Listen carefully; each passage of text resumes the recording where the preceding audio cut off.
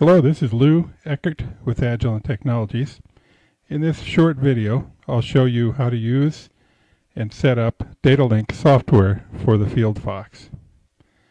First, note that if you have your instrument connected to the LAN, you should see that instrument in the menu under LAN Instruments once you launch FieldFox Data Link.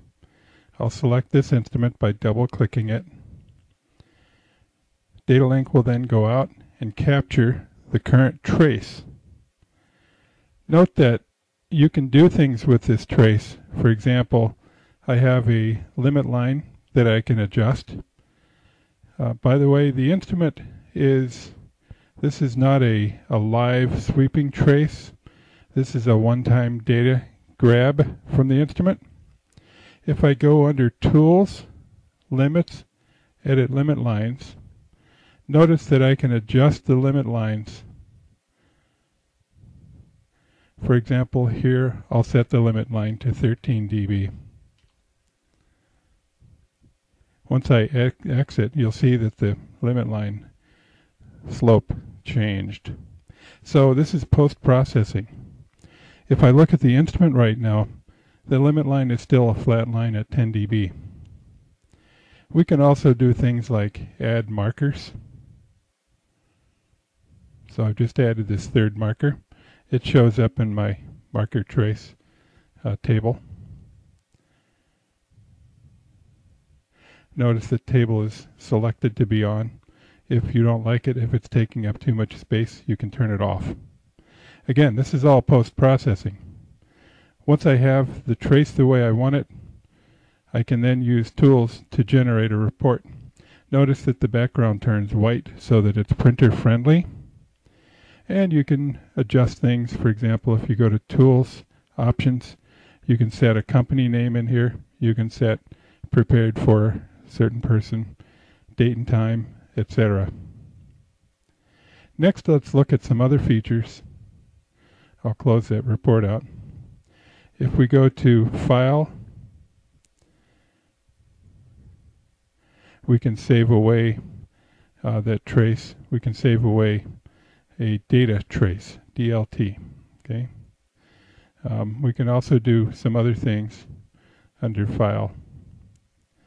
Notice, let's see if we can get into the menu of the FieldFox. Actually, we could open a CSV file or an S1P file, but that's not what we want to do at this point.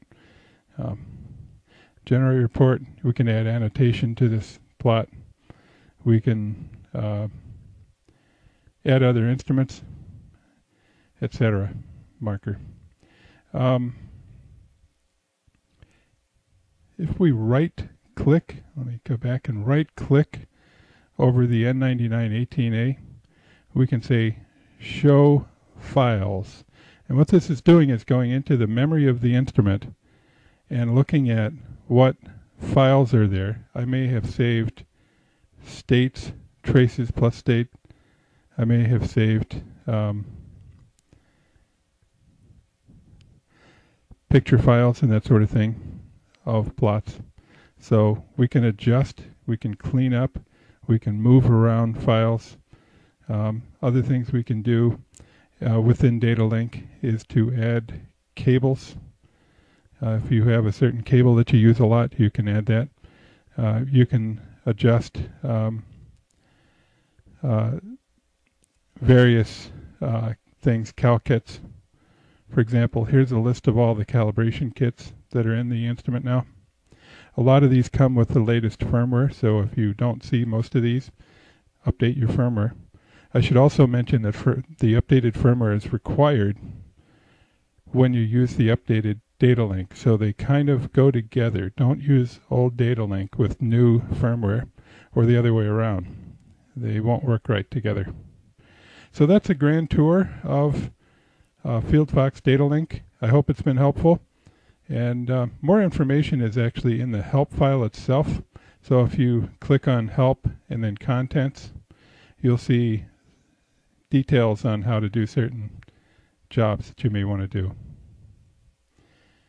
Right now, the version that I'm using is 4.65, which I believe it's the most current version of FieldFox Data Link. Thanks for your time. Have a great day.